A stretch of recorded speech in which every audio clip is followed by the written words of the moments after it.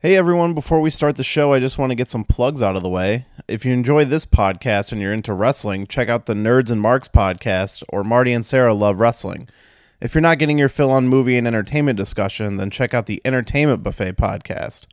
If you want to dive into the world of video games, I highly recommend the Darkcast by my friends over at darkstation.com. Listen to them cover important topics and interview men and women from all over the industry. Thanks for listening and enjoy the show.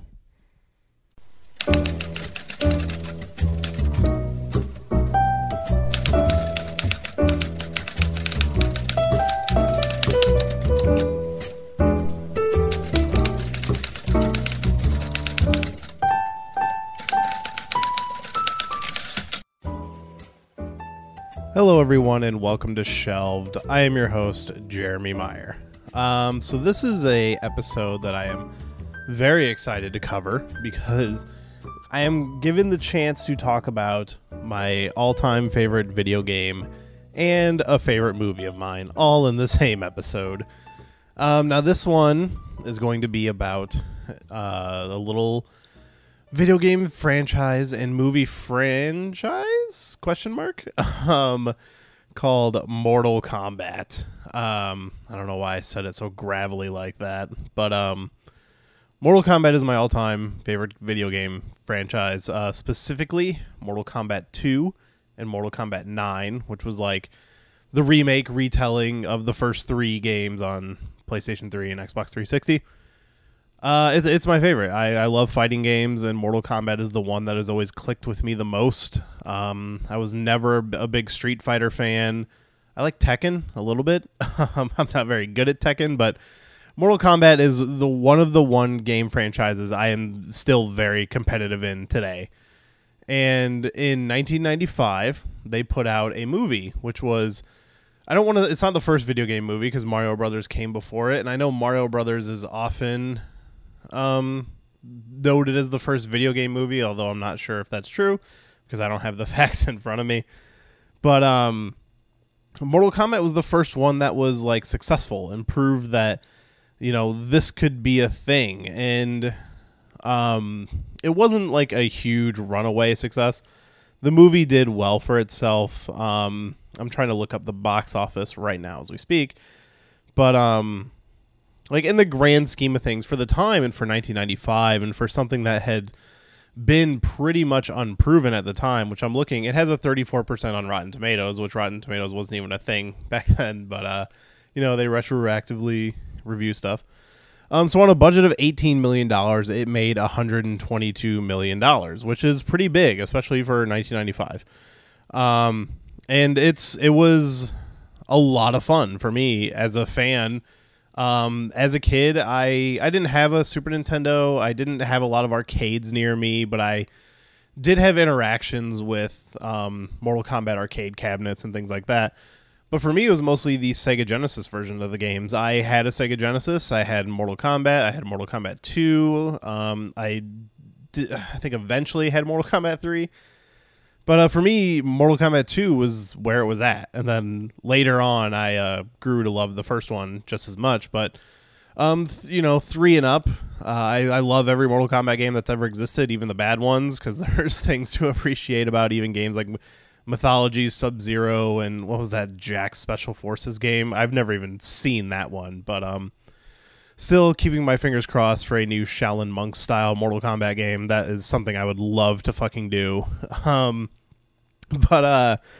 So when the movie came out, it was one of those things where like I had Mortal Kombat action figures. I played the games on Sega constantly. I would draw pictures of the Mortal Kombat characters all the time. I loved drawing, and that's what I would spend a lot of my time as a kid doing. And Mortal Kombat characters would often make their way into my drawings. I love the ninja characters, so I'd draw the ninjas and swap out the colors just like in the game. My favorite character growing up was Reptile, who is still one of my favorites today. Although the way they kind of design that character nowadays, he's not one I play as often, but still make an effort to give him a shot. And lately, Johnny Cage is kind of like when I play Mortal Kombat 10, when I go online, it's Johnny Cage and Sub-Zero for me all day. Mortal Kombat 9 was Smoke, which he made an appearance in the second movie, not this movie. And I do have some scripts for the second movie. I need to dive into and see if they're worth covering, because holy shit, that movie's a shit show. But again, it's bad, but I still enjoy watching it in some aspects.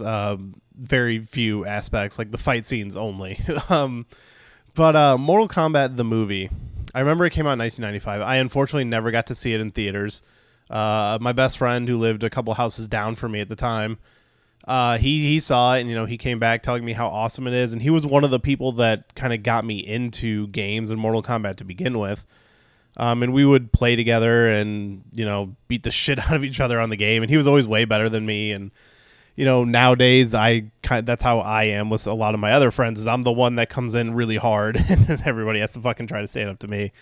But I was so jealous that he got to see it and I didn't. And I didn't get to see it until it eventually came out on VHS, and we rented it. And from our local grocery store, they rented out movies, and I watched it at home for the first time, and I fucking loved that movie. And I still watch it a lot to this day. When I rank video game movies, because I'm the type of person, I love video games, I love movies, I love video game movies, even the bad ones. I may hate the movie, but I still love the fact that it's a thing.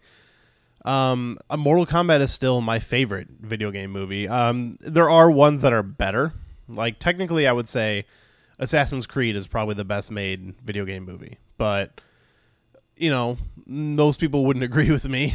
For the longest time, I think Tomb Raider was the video game movie that had made the most money at the box office. I think it was eventually beat by Prince of Persia, which, as far as I know, might still be the biggest one released theatrically. But to me, Mortal Kombat is the best. It is my number one. Assassin's Creed would be my number two at this point. I actually really like that movie. And Silent Hill would be my number three.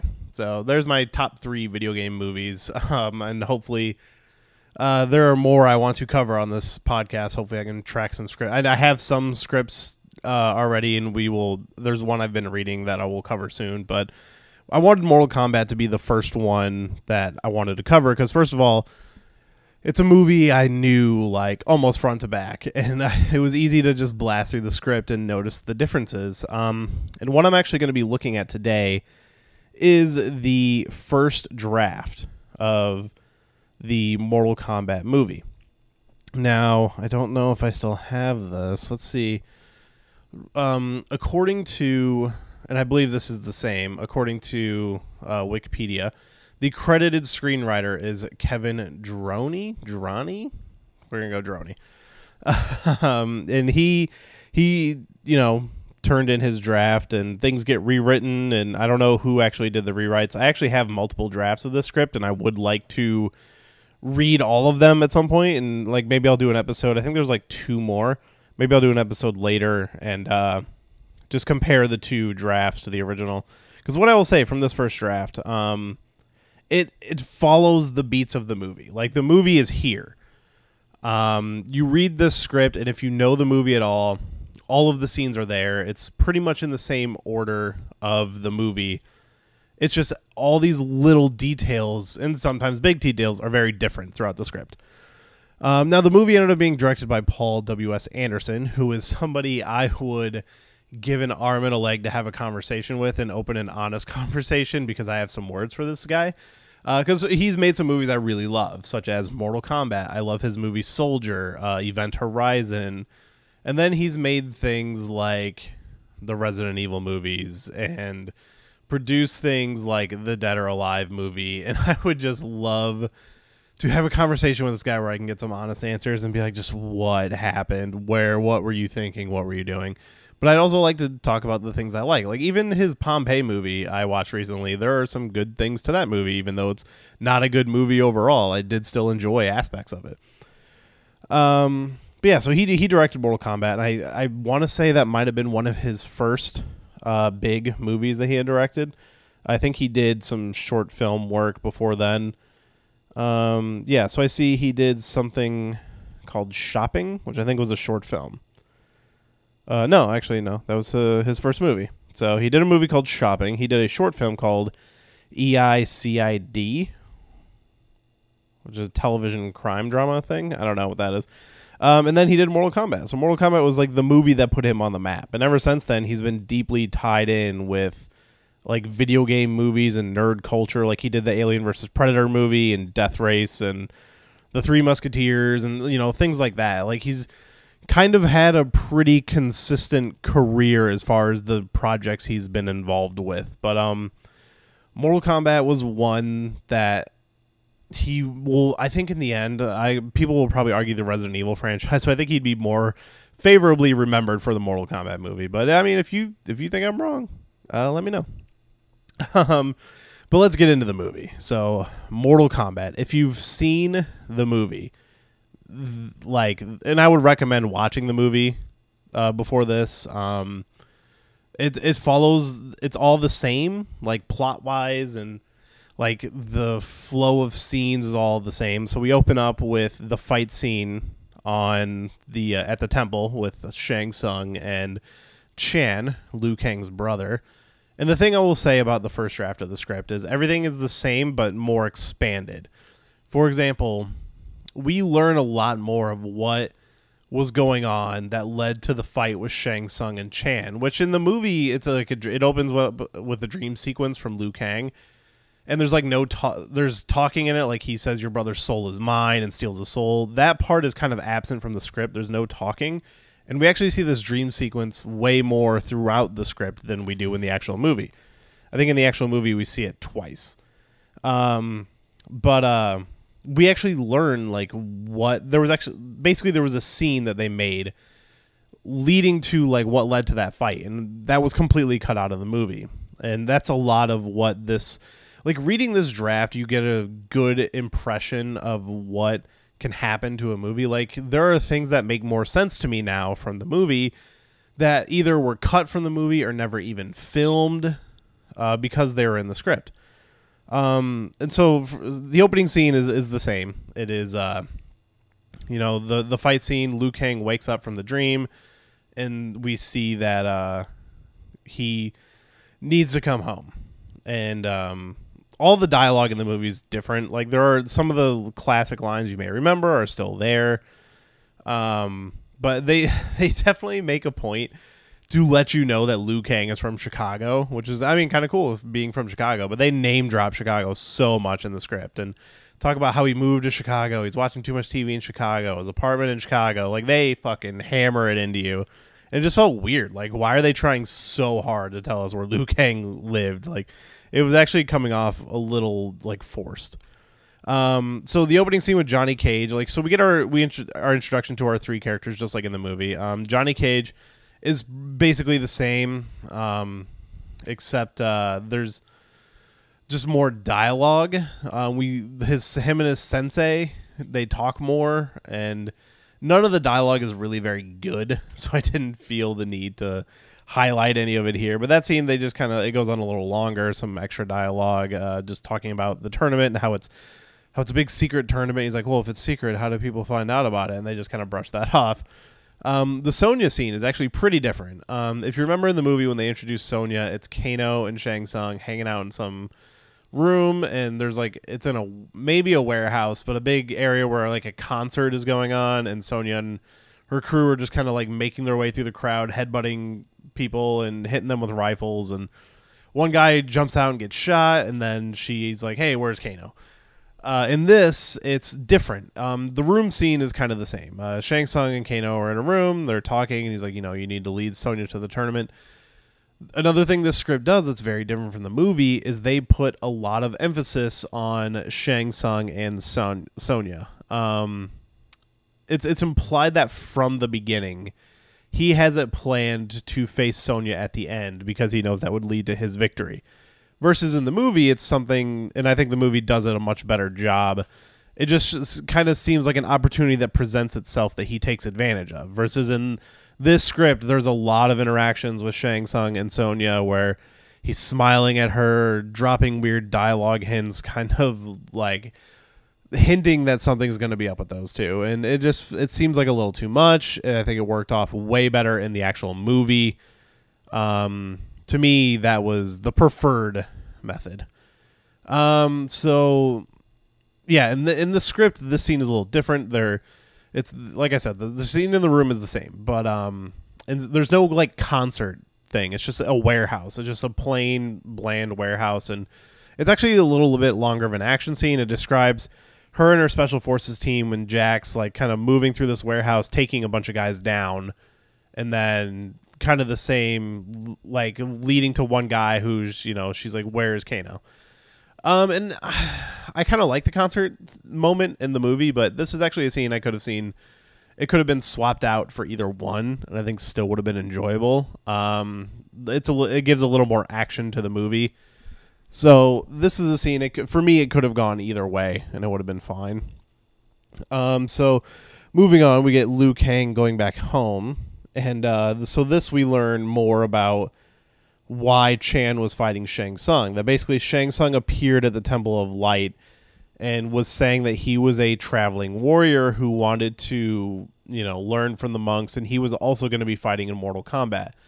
Because one of the differences in this is they really emphasize that 50 people from Earth are going to be fighting in the tournament. And we'll get into more of that later, but there's a lot more people that get a bit of a spotlight in the movie aside from just the 3 main characters. But yeah, so basically Shang Tsung showed up at the temple and was posing as just like a weary traveler or something like that. And he wanted to spar with Chan. So they had like a sparring match, but then obviously the sparring match turned into a fight for his life that Chan lost. And the idea is that Shang Tsung came here and lured him out, or killed Chan to lure Liu Kang to the tournament. There's also, if you know your Mortal Kombat lore, which any super fan like me should know this, so Liu Kang is the descendant of the original Kung Lao, which they have a line in the movie, I am Liu Kang, descendant of Kung Lao, I challenge you to Mortal Kombat. There was a lot more talk about this in the script. Now, the original story for Mortal Kombat is, as they said, you know, they have to win 10 tournaments before they can, you know, enter the realm. In the video game, it might not be 10 tournaments. It might just be the one. I can't remember. They might have incorporated that from the movie later on. But the idea was, 500 years ago, Shang Tsung was ruling the tournament, and he was defeated by Kung Lao, who was a warrior of the Temple of Order of the Light. And Kung Lao was the new champion. And then Kung Lao remained victorious for years, I think like 10 years or some shit like that. And then eventually, while Shang Tsung was banished by Shao Kahn to the mines of Shao Kahn, God, I am really showing my nerd card right now. He was banned of the mines. He met Goro. And that's where he brought Prince Goro, the four-armed brute, to the tournament, who's half dragon, according to the video game. And he defeated Kung Lao and became the new champion of Mortal Kombat. Because at this, like, while Shang Tsung is Goro's, like, leader, I guess, for lack of a better word, Goro is the champion of Mortal Kombat. And they say it in the movie, you know, you can face the reigning champion, Prince Goro. So in this script, there's a lot more talk and reference to Liu Kang being Kung Lao's descendant, and it's why Liu Kang was always destined to win the tournament, because he is related to the person who won it before, and it has been foretold and things like that. There's a lot more of that in the script. So while, if you remember in the movie, this is also our first time we meet Raiden, which Raiden played by Christopher Lambert in the movie, who is fantastic. Like it was like always kind of disappointing that like, oh, Raiden doesn't fight in the movie, but they made sense of it of he is a god. And I think in the video games, the storyline was he had given up his godly powers and right to fight in the tournament as a mortal, which is cool. But I love the way that he plays the mentor role in the movie. In the script, he is obviously the same character, but if you watch the movie, the dialogue and Christopher Lambert, he has all of the memorable lines in the movie. He's such a great character, and he's like really fucking snarky and laughs at them, and like the fate of billions will depend on you. Sorry. And like he laughs at him and like stuff like that. And his dialogue in this script is terrible. Like all of it. Like most of the dialogue in the movie is really bad, but there are scenes that did make it, or lines that did make it into the movie. But if you remember, the first appearance of Raiden is, you know, Liu Kang has been given the dream. He will, okay, which was a line I never understood. Liu Kang has been given the dream. He is the chosen one. The dream they're talking about is the dream about Shang Tsung, and that's never really referenced in the movie. I mean, I guess you could put that together. I never did, and like the 30,000 times I've seen that movie. But again, there's a lot more talk and reference about his dream. So in that scene, you're like, oh, that's kind of the sign and symbol that he is the chosen one and has to go to the tournament. And so when Liu Kang's giving his speech, you just hear Raiden's voice, and that's why you left the temple and ran away, isn't it? That sounds like a really evil Raiden. When I do these solo shows, I do a little bit of voice work, and so they're not all going to be winners. So that's his line of dialogue. That's why you left the temple and ran away. And he approaches, everybody bows, and I can't remember the rest of the line, but basically he's like, being the chosen one was too much, but vengeance, that's something so much simpler. This is completely different. I'm going to read this dialogue, and Raiden is just such a different character. So here's Liu Kang's dialogue. Send the blood descendant of the last great champion of the Order of Light. I promise that I... It says, suddenly a voice like thunder booms into the temple, cutting Liu off. And then Raiden's first dialogue in the movie... Promise nothing, you braying jackass. It's what? And then so everyone turns to find a large figure standing in the doorway. A coolie hat keeps his face in shadow. His clothing is in rags, his feet bare. He carries only a simple wooden staff. The imposing figure approaches. You come to the temple dressed like a department store dummy, spraying pronouncements around the sacred flame like donkey spit. And says mocking tone, I remember everything. Because Liu Kang had a line where he said he remembers everything that they had taught him, and that's why he came back. But the dialogue for Raiden, I understand what they were going for, and clearly in the future drafts they fucking nailed it, because when they actually finally got to Raiden as Raiden, he was a much better character. But yeah, it's really bad. The dialogue for Raiden is extremely laughable up until the point where they're on the boat. Which, speaking of the boat, let's get there. So everybody's going to the boat. There's a lot more emphasis on human characters. There's actually another named human character that talks shit to Johnny Cage about how he's a fraud and stuff like that before he meets Art Lean, who's the black bald guy who ends up dying to Goro in the movie. And Art actually has a few more lines and stuff in the script. It actually seems like they wanted to have more human characters than just the three, which I think is fine, especially since you need people to care for that are meant to die, which Art kind of fills that role in the movie. Otherwise, none of the main characters are ever in that serious of danger. But yeah, so on the boat scene, we have Johnny Cage has an assistant named Nancy that he has some expanded dialogue on that she ends up not really being anything in the movie. The suitcase scene is super racist. So if you remember in the movie, Liu Kang's just walking by and Johnny Cage is like, hey, when the boat comes in, you want to put these on board? And he's like, you want me to carry your luggage? He's like, yeah, I pay money, you carry the bags. And this is way more racist. So the thing is, when he's getting his suitcase out of the limo, his assistant had already hired a bunch of people who work there, which they're in China, I believe. So it's a lot of Chinese people, they take the luggage because she paid them to. And so when Liu is walking by, he's assuming that he's one of these guys because he is just Chinese. And then there's a super racist line of dialogue and him putting on a super racist accent. And it's just groan. And, it kind of plays out the same where Liu takes the suitcase, but then as he's walking on the boat, turns and throws it off and blah, blah, blah. It's so much better the way they changed it in the movie, where it's just hey, I'm just going to pay this random guy to dump my luggage. It was a really poorly written scene and clearly a first draft attempt at humor, and it was very bad, which there is a lot of attempt at humor in this early script. Johnny Cage is, as he is in the movie, he's way more led to be the comic relief character, except when he needs to be serious. And it does kind of conflict sometimes in the tones. So Sonya, if you remember in the movie, her and Jax are just kind of sitting there watching the docks, and then she sees Kano and runs after him. And this is a little different. It's a actually full-on chase scene, which is actually in some of the Mortal Kombat comics. There's the way she gets lured onto the boat is they literally she's like chasing him in a Jeep, and he runs onto the boat as if he's escaping, but he's escaping to where he actually needs to be. Yeah, so now we got all the 3 characters on the boat, and the boat scene was one of my favorite scenes in the movie. And in this, it's a little different. So Johnny actually gets knocked down by Kano and Sonya as Kano gets on the boat, and then they go looking for him like they do in the movie.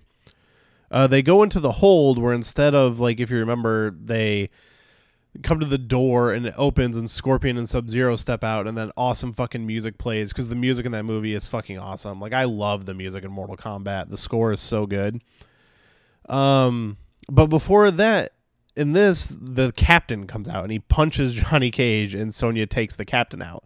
And then Sub-Zero appears and blows her gun with braking on it, and then I'm sorry, I totally fucked up that sentence. Sub-Zero uses breath to freeze things a lot in the script, and he like blows on Sonya's gun to freeze it, which I don't know how he blows through a mask, but they honestly never even say that he's wearing a mask in this. But yeah, so it's just like a little different. Like he blows on the gun and it freezes, then it breaks. And then Liu Kang takes him out and says, chill out, because of course you need that shitty fucking pun. And then Scorpion appears, and that's when Raiden interferes. Which, the dialogue in this scene, they actually name drop the Emperor, which I don't recall them doing in the actual movie. I think they just refer to him as the Emperor, but in this they straight up call him Shao Kahn. I don't think they actually do that in the movie. So yeah, when the heroes, we'll say, they return to the deck of the boat, and the captain has to deal with Shang Tsung, and Shang Tsung shows off a little bit of his magic. Kano's in his cabin, and the captain's like, I'm sorry, I didn't mean to let them in. And Shang Tsung turns him into a rat, and then turns himself into a giant cobra and eats the captain, which is unnecessary, but sure, show off a little bit of his magic. We talk about how Shang Tsung is a sorcerer, but in the movie you don't really see a lot of that, except for when he steals people's souls. Okay, so now we get to the scene where they are coming to the island, and I have in my notes, man, Christopher Lambert crushes Raiden, and this version just sucks, which is so true. One thing that bugs me is Liu Kang saw Raiden personally turn into lightning and still questions his beliefs when they're on the deck of the boat. Like, it's the old fucking you are the chosen one. Like, we're going to Mortal Kombat. This is a fantastical island, and Liu Kang is still like, well, wait. I don't know if any of this stuff is true yet. Like, still don't know if you're Raiden when you literally saw him turn into lightning. And it's a little inconsistent with the characters. I definitely think they made that make more sense in the movie, whereas it makes sense for Sonya and Johnny to keep questioning things. But Liu Kang, he's smart enough. He knows at this point. So one thing that's a little different, they get to the island, and when everybody's kind of flocking in, there's the robed monks that are there all throughout the movie. They actually try talking to one of them, and they take their hood off, and you actually see all their mouths are sewn shut, which is, adding a little more to the world than we do in the movie. And Johnny actually has a good line where he asks them, how do they eat? Which is, I enjoyed that. So when they climb the scene in the movie, they climb up the stairs, and then we get into the courtyard with all the statues. They see a statue of Kung Lao, and Liu Kang calls it out. This was my ancestor, blah, blah, blah. Which, again, it's interesting. It's cool. They're paying tribute to the history of Mortal Kombat, something that the movie doesn't do a lot of, but, will touch on from time to time. We also have the katana scene where everybody sees Katana, and Sonya in this version calls her a bimbo, so that's a little different. They do point out a statue of Goro, which kind of kills the Goro reveal, which is pointed out by Johnny. They don't really say who it is, but they point out the statue, and it is described in the script as clearly Goro. So we next go to a scene that's not in the movie, which is their living quarters. Like, everybody... Like, in the movie, it's just kind of implied that everybody just, hey, you hang out on the island wherever you want, you sleep wherever you want. In this, they all have living quarters, and all the quarters are perfectly designed to represent each character. Like, they actually say Liu Kang's looks exactly like his Chicago apartment, because they have to shout out Chicago every time they can. I wonder if the screenwriter is from Chicago. Like, I really wonder what's going on with that.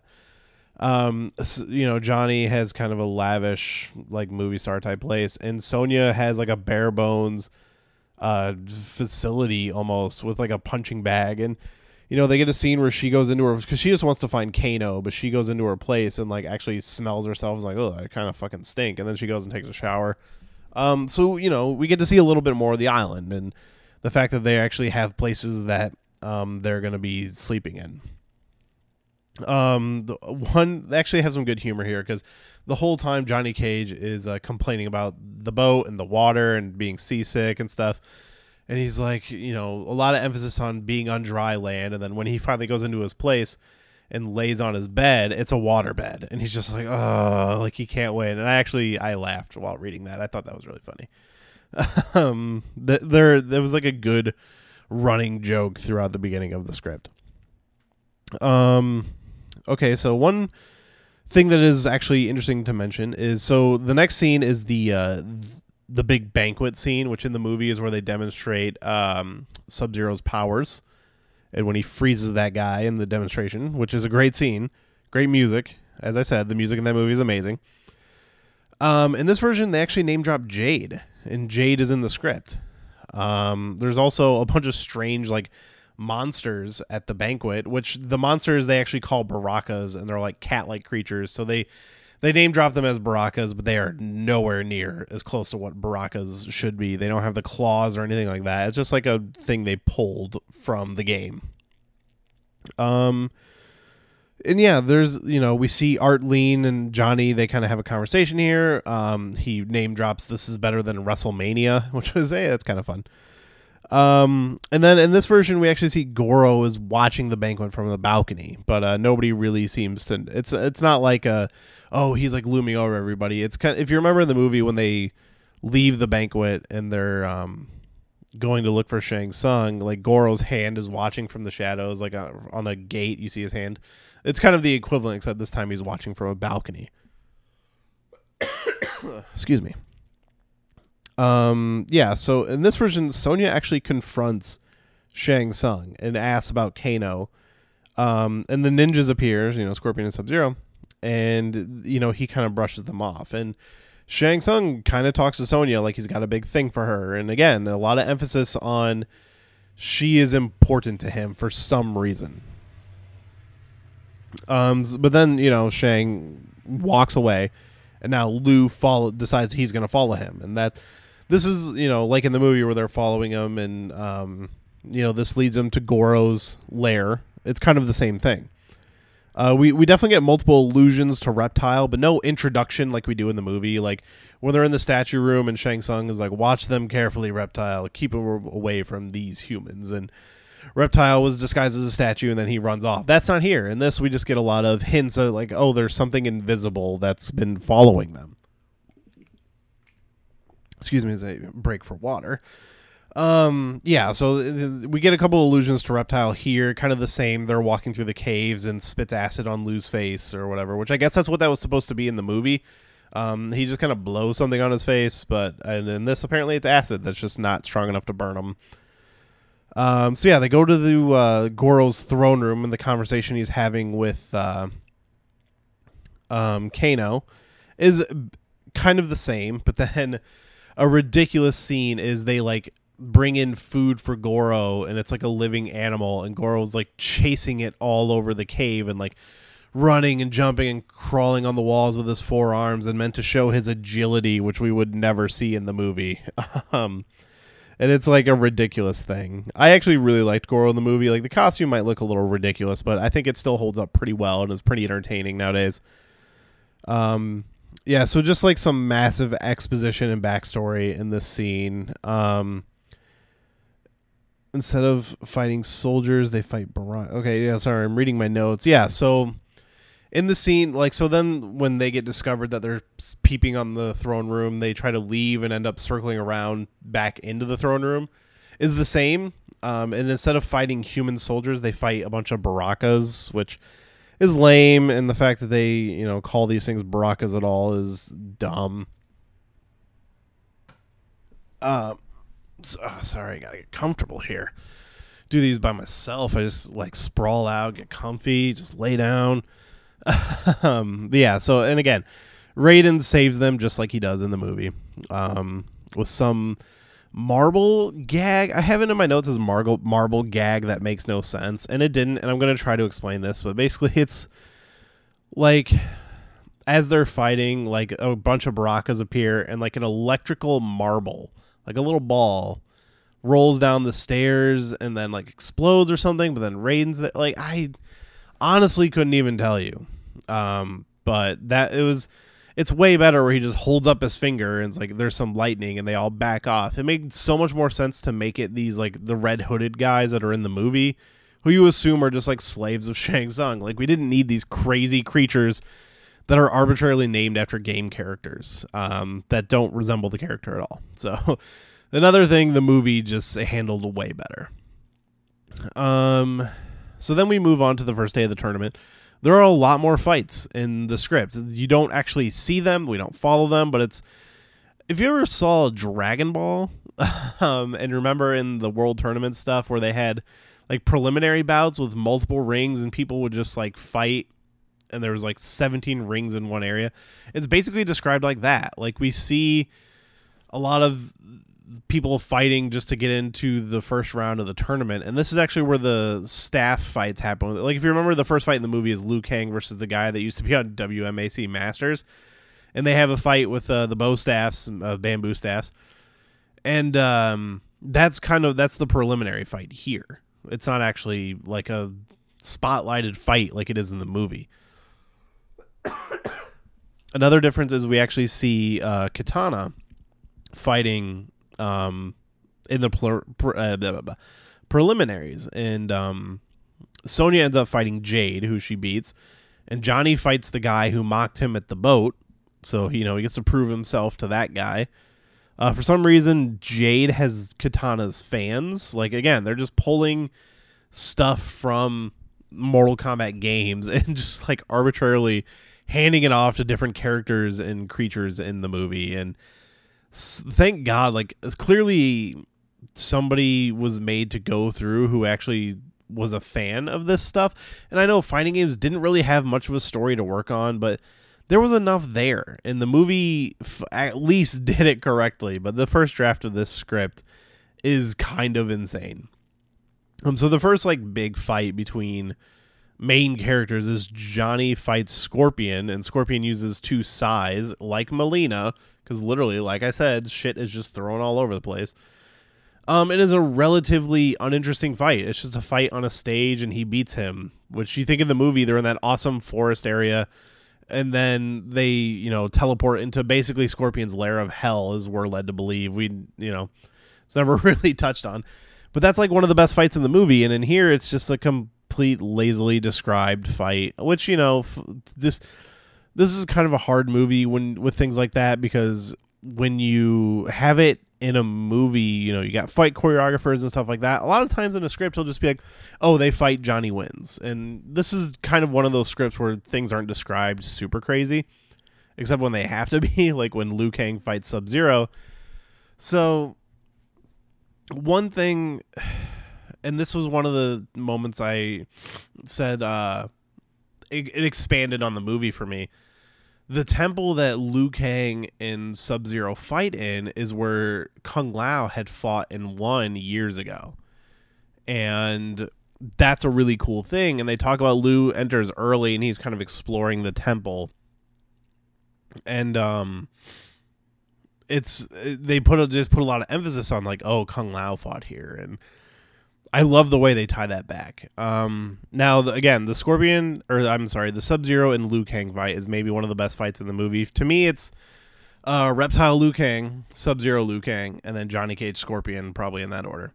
But yeah, so in this version, Sub-Zero just breathes ice. He never throws it from his hand, and I think it's really lame that they just can't just keep to the games the way shit is. If you're already making a Mortal Kombat movie, it's going to be ridiculous. You don't need to fucking ground it in reality that way.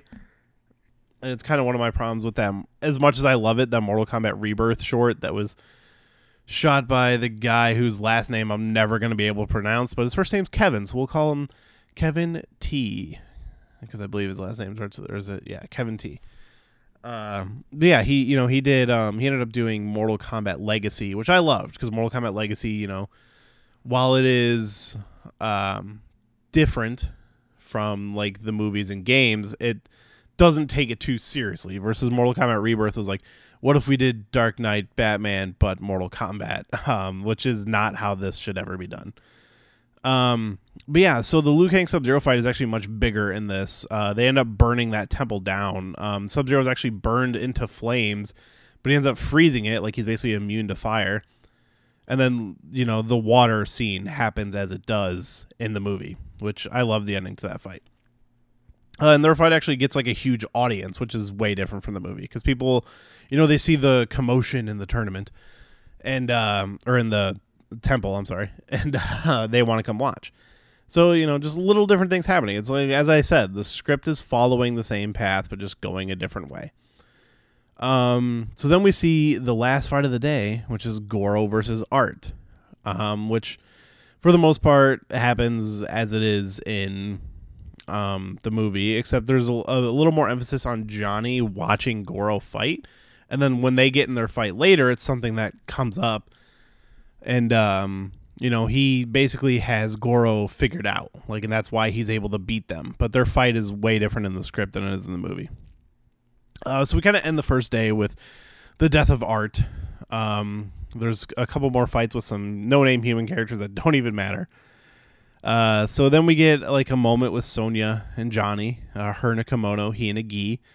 And they talk about how Sonya was actually engaged to her partner that Kano killed, which is something, as far as I know, has never been in Mortal Kombat before. It's just, we've always known that Kano killed her partner, and that's why she's going after him. But in this version, they try to give it a little more depth, even though we've never met her partner, we don't know anything about him. So it's like, why do we care? And that's kind of how that falls on me. They kind of have their tender moment, but then he says that he can beat Goro, and she like loses it, and she makes fun of him.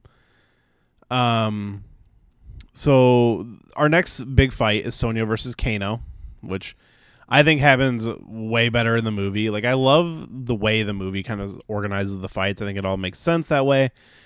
The one thing is, she beats Kano, but then she doesn't kill him and just kind of like walks away. And Kano like basically lives, and that's, I think it was way better in the movie. It's just straight up revenge, and that's how it was supposed to go. Well, and I'm sorry, I just had a technical difficulty because my recorder's batteries just died.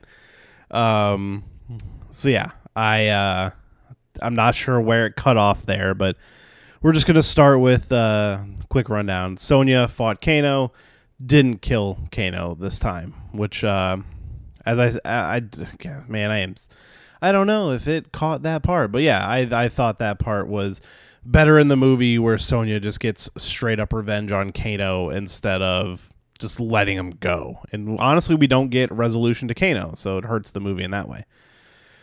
So Johnny Cage challenges Goro, which is what happens in the movie. But and then we all know that Shang Tsung reserves the right to challenge the winner or anyone of his choosing, which I love in the movie. I love it in the script. I love that idea. It makes more sense in this script, though, because throughout the whole thing, Shang Tsung has been making hints at Sonya, so we all kind of know where it's going to go. Versus in the movie, it comes out of nowhere. And while it may make more sense in the script, I think it is better in the movie, where it looks like Shang Tsung is taking advantage of a situation versus he's had this plan from the beginning. Both make sense because, Shang Tsung would be that kind of guy. But overall, it's better in the movie. It flows better. So Johnny fights Goro, and in this time they fight on a bridge where the sun is hurting Goro's eyes, and Johnny Cage uses his sunglasses to fucking get a one-up on Goro. And there's a lot more emphasis on the way Goro can maneuver because of his arms. He can climb on stuff. So there's like scenes where they're swinging under the bridge and fighting. It's honestly it's way more blown out than the movie, but it's really fucking ridiculous. And I I'm kind of two minds about it, because like, one, it is cool to think of, like, it's a way we've never seen Goro before, but that's the thing, we've never seen Goro like that before, so we have no indication that he could move or maneuver like that. And he's a giant fucking 1-ton guy. Like, he's not gonna fucking fit, like, be able to swing on this bridge without breaking it.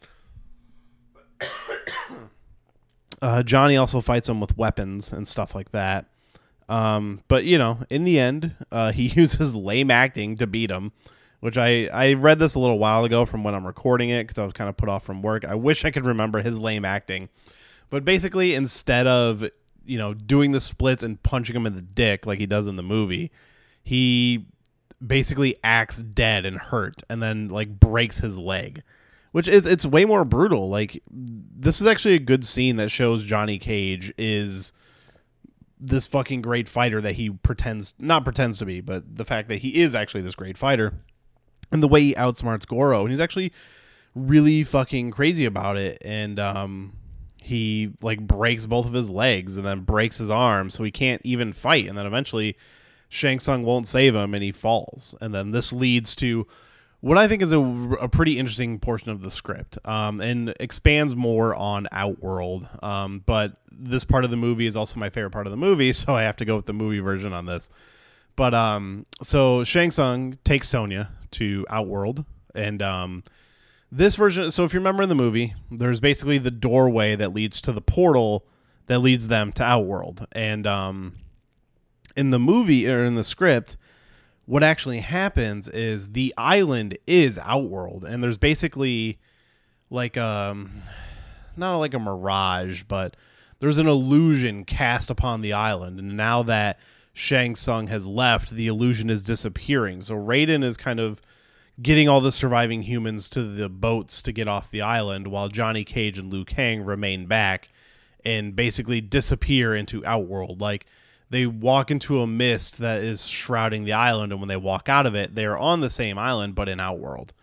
And, you know, it's kind of described exactly how it is in the movie, except, you know, there's a big tower, and there's the living forest. We actually see the living forest from Mortal Kombat 2 in Outworld. And if you remember in the movie, they're kind of just walking through, you know, I guess what looks like a destroyed town, and they come across Reptile, who Liu Kang throws in the statue, and for some reason that statue has bad CGI living ropes that come out and absorb him into the statue, and he becomes human Reptile, which is ridiculous and dumb, but leads to my favorite fight of the movie with my favorite song of the movie, Control instrumental by Juno Reactor, who Juno Reactor makes some amazing music and is perfect for this fight. And it's like the longest fight in the movie next to the Shang Tsung fight. And it's because, like, if you go back and watch that movie, a lot of the fights are kind of like nothing, you know. We're used to movies now where, like, post Matrix, we have these crazy kung fu fights, and you watch making of videos. Like, I remember when Mortal Kombat came out, they put it out with a animated movie called The Journey Begins, which was basically a telling of the portion of the story of when they're on the boat to when they first arrive on the island, with a lot of repeated animation. And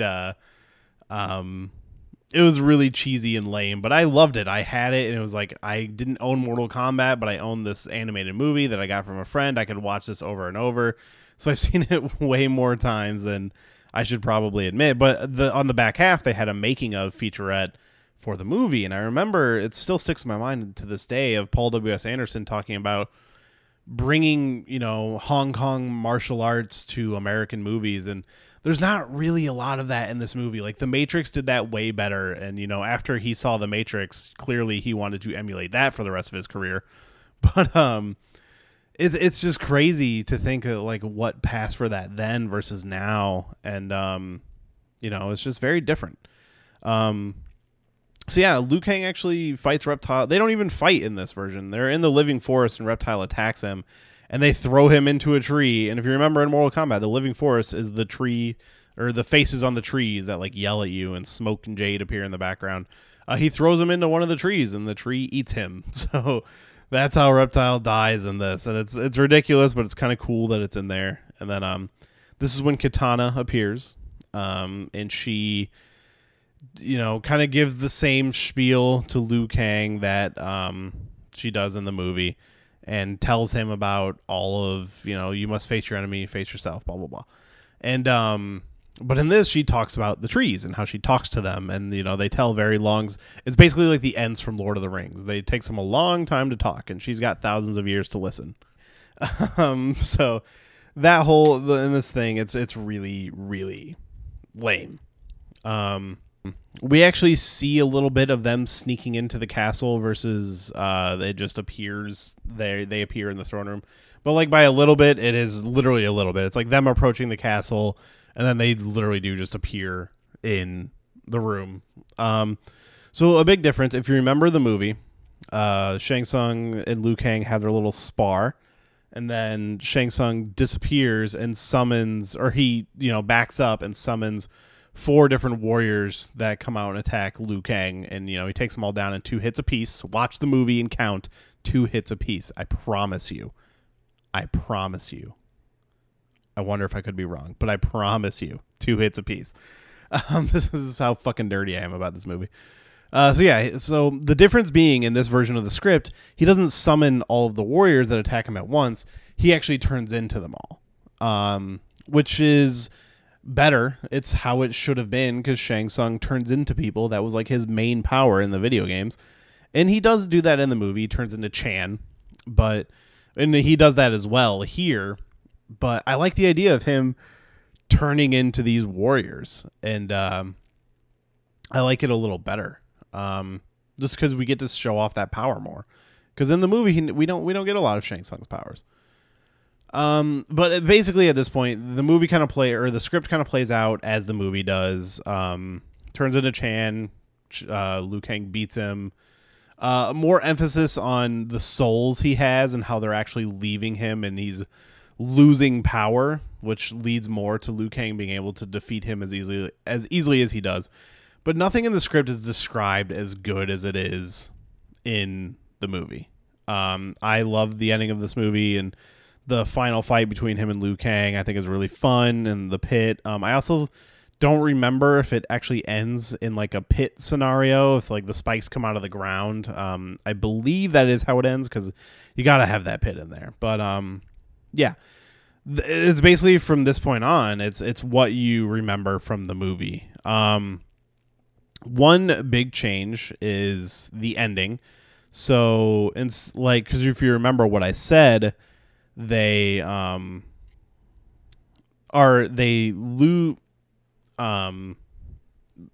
is the island, and they were basically transported there. So it's kind of a weird thing that happens.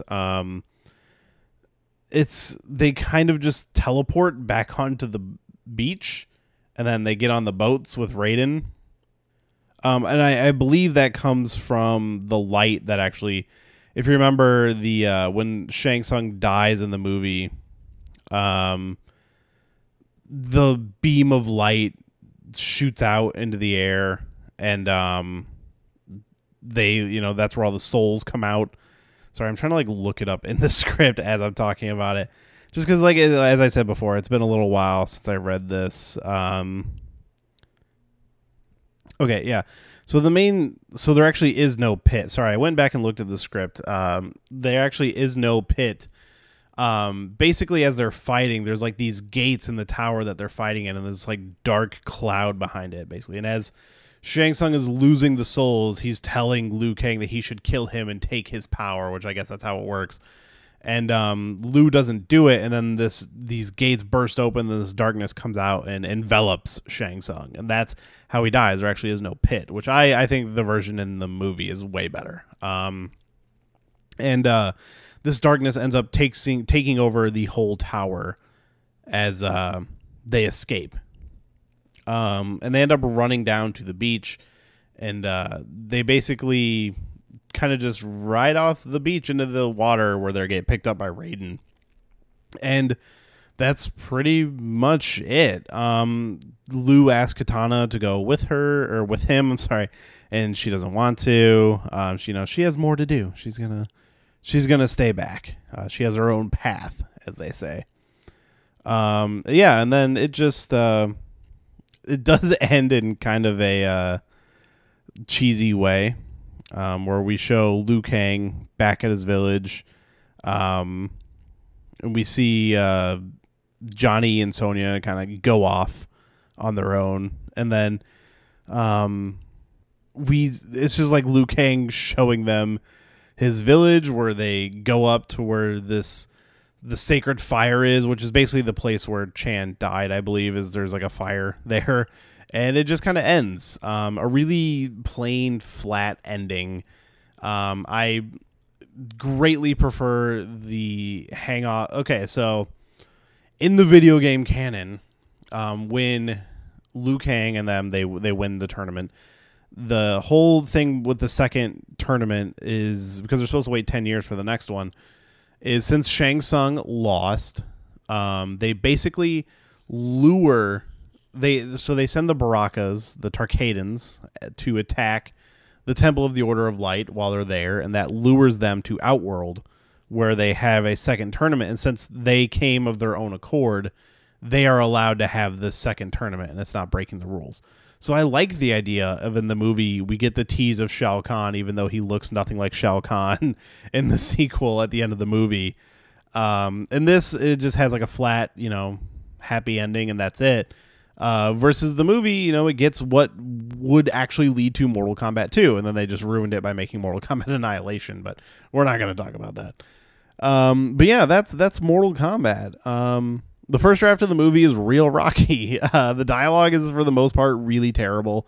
I could have screenshotted some dialogue and read it as I had before. I did a couple of the Raiden lines, but honestly, I would have had to start reading this entire script. Even the dialogue in the actual movie isn't fantastic, but it's still an enjoyable movie. It's cheesy when it needs to be cheesy. It's fun when it needs to be fun. It has heart when it needs heart.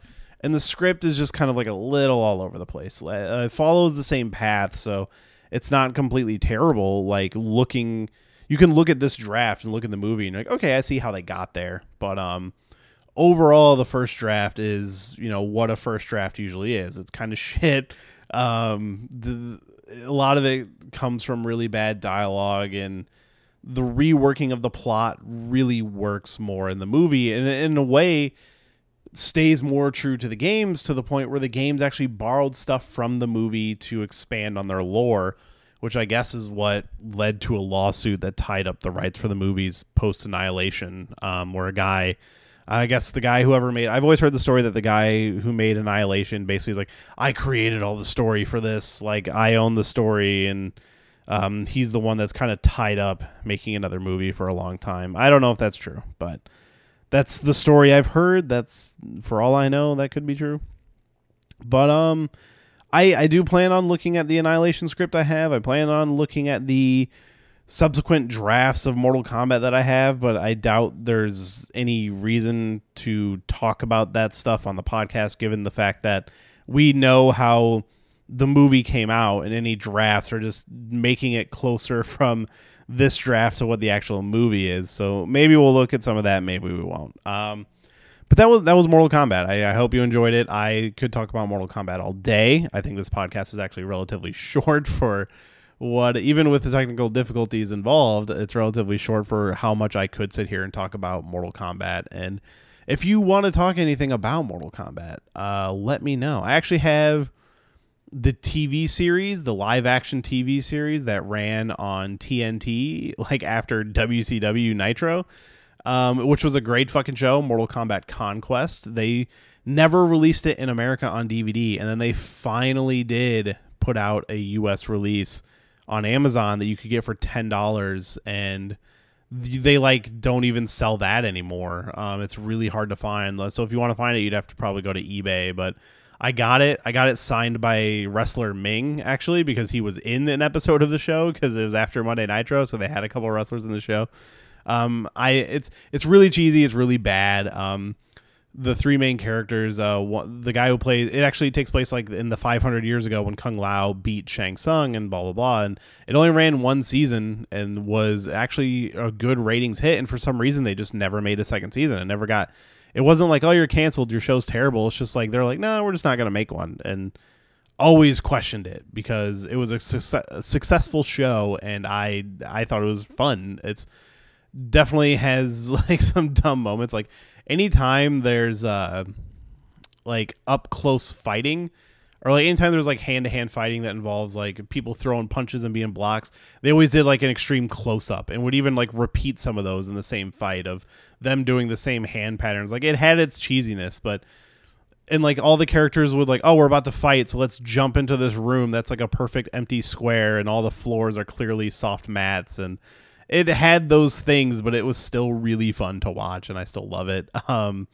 And it actually incorporated a lot of characters. They even got Noob Saibot in there, which was interesting. But it was a fun show. It actually had an interesting story going on with Shang Tsung and Kung Lao, and the actor who played Raiden was actually really good, and he actually played Shao Kahn, and the show ends on the mother of all cliffhangers, and they just never did another season. Like, the show ends with all of the main characters getting killed and Raiden becoming Shao Kahn's servant, which is like, what the fuck? And I guess the whole idea with the second season was they were going to be like, oh, Shao Kahn broke the rules, so everything that he did gets reversed by the Elder Gods.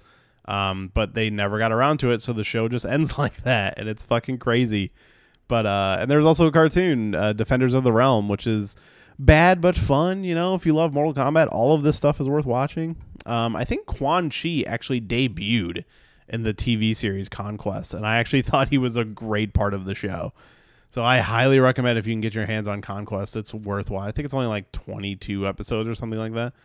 Kristana Loken was one of the main characters, who was the female Terminator in Terminator 3. And then the agent that fights Lawrence Fishburne on top of the semi in The Matrix Reloaded was the other main character. And then some Asian actor who played Kung Lao, who I don't know, but he was pretty good in the show, and I think he was clearly chosen for his fighting ability. I think he does most of his own fighting, but which I think most of them did. And you know, some of the characters or actors who were in the original movie were actually in the show. Like the actor who played Scorpion in the movie plays Scorpion in the show, except he has like his transformation into the who Scorpion is way different. It's kind of like Gotham, where you know, it's like, this is Batman, but things don't happen in this show the way they happen in Batman. It's kind of the same thing. This is Mortal Kombat, but we don't get there the same way. But now I'm just rambling about Mortal Kombat Conquest. But I want to talk more about Mortal Kombat. So if you have any thoughts about it, send them my way. I want to hear about it. You can email us at shelvedfilmpodcast@gmail.com. Answer any questions. Talk about any comments, any discussion. You want to hear my opinions on anything Mortal Kombat, I am more than happy to talk about that. If you want to yell at me for my Justice League review, feel free to do that too. Or if you have a different Justice League review, that seems to be one of my more popular downloaded episodes recently. So I'll talk Justice League with you some more. I got more to say about it if you want to hear it. Yeah, and you can also contact us at Twitter at Shelved Podcast. Same with Instagram. Trying to post on there more. I'm not posting enough on Instagram, but at Shelved Podcast on Instagram. Be sure to hit us up on all those social medias. And you know what? I haven't said this in a while, but be sure to leave us an iTunes review. Just go to iTunes. Leave us 5 stars if you like the show. Leave us 1 star if you think we're that bad. I want to hear it. Like, I want to hear all of the criticism. I would love a 5-star review from you. But if all you want to give me is a 1 star and tell me where to shove it, I will gladly read and listen to that as well. I want to hear anything that anyone has to say. I love hearing from the audience. Everybody who, you know, follows me and contacts me on Twitter and YouTube. I love talking to all of you guys and gals. But yeah, that's all I got for today's episode. That was Mortal Kombat. Thank you for listening. Be sure to check out all those social medias. Check out that iTunes review page. Leave us a review. And we are going to be back. So originally I was planning on doing Devil May Cry for the next episode. But I kind of got bored of reading that script. So I'm going to put that one off. That'll probably be the one after the next one, which again, really busy at work, working 75-hour work weeks. I am exhausted. I am recording this way later than I was supposed to. So I'm literally recording this like minutes before it's going to go up. So sorry about that. I am trying to get these out, but I'm literally working like 75, 80-hour work weeks right now. And I'm a little exhausted. So I'm trying to get them through. But the next episode, Not going to be Devil May Cry. That's going to be a couple episodes from now. The next one is going to be a little different. The next episode, we're going to talk about RoboCop 2. And this is actually RoboCop 2, the comic book, based on Frank Miller's original draft for the RoboCop 2 movie. Frank Miller wrote... He has writing credit on the RoboCop 2 movie because they did take some of his script for the movie. They took enough of it to give him writing credit, but his version was very different. And I have the comic book, and I've been reading it. If you want to read that, you can find the comic book Frank Miller's RoboCop. It's on Comixology if you want to read it digitally, comixology.com, which is a great site. You can actually read it right off of their website. So if you don't normally read a lot of digital comics, you don't know how to read digital comics, you can actually read it off their site, and that'll work perfectly for you. But yeah, so that's going to be the next episode. I've already halfway through reading it. I have a lot of notes for it. I love RoboCop. It's another childhood staple of mine that I will talk about when we get there. But that's going to be it for today's episode. So, and that'll be what we're going to talk about on next week's episode, followed by Devil May Cry, followed by I'm not sure what else yet, but you'll be sure to be updated. So that's going to be it. Thanks for listening, and be sure to come back for RoboCop 2 on our next episode.